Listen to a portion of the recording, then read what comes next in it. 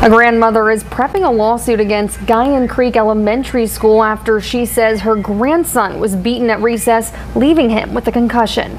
The fight reportedly broke out on March 6th, where the child was repeatedly hit and then dragged on the ground by another student. Teachers just stood by and watched. The appalling thing here is that the grandparent, who is his adopted parent following the loss of his parents, wasn't contacted. The child's grandmother says she noticed her grandson's injuries when she picked him up from school, so she took him to the hospital. She filed a police report the next day. Her attorneys say the physical assault was caught on security cameras, but they have not been able to get a copy. This poor grandmother is having to go to school every day just to make sure he is all right and that he feels safe.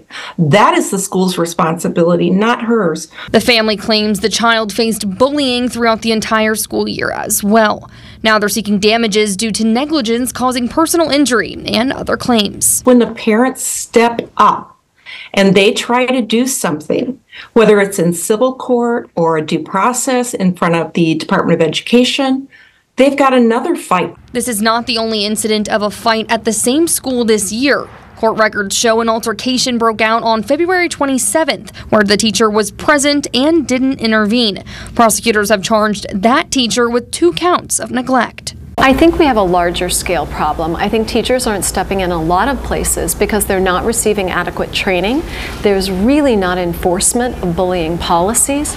Today is the last day of school, and the lawyer for the family behind the lawsuit says that the child is going to therapy but feels uneasy about returning back to school next year. In the newsroom, Claire Curry, Fox 59 News.